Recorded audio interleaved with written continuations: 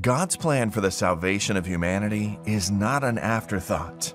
The Bible says that Jesus was chosen before the creation of the world, but was revealed in these last times for your sake.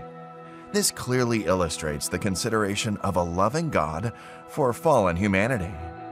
But is your worship and approach to God's instructions led by second thoughts?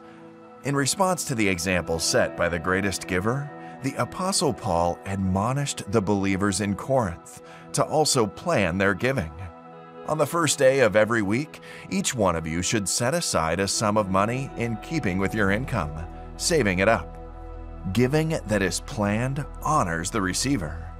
Think about your feelings when you receive a belated birthday note from someone you consider close and important to you. It's an awkward feeling, isn't it? Sometimes the message comes when they see your social media post thanking others for their well wishes.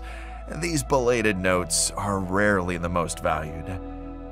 This happens because we want to show someone that they count and are special. We usually mark our calendar and even add a reminder for us not to miss the opportunity to demonstrate it. The best expression of love is both spontaneous and planned.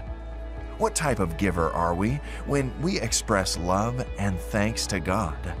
Do we depend solely on the prompting of our impulses and feelings? Do we ask the deacon to wait while we dig deep into our purse or pocket? Or do we remember about returning tithe and giving regular and systematic offerings every time we see an expectedly higher balance on our bank statement at the end of the month?